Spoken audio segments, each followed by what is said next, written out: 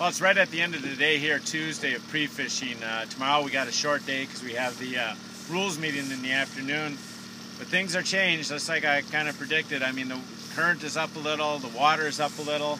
I actually went back and checked a few places I caught fish earlier in the week, and it wasn't so good. So the fish have repositioned a little bit. I think that's going to make for a tougher tournament because a lot of guys had figured out some stuff when the water was calm. So changing conditions at Red Wing are never a good thing. This is renowned to be a tough time of year here on Red Wing post-spawn. So as of right now, looking kind of tough, especially with the bad weather coming in Thursday for the tournament. So I'll try and keep you informed here on the Next Bite Facebook page and thenextbite.com.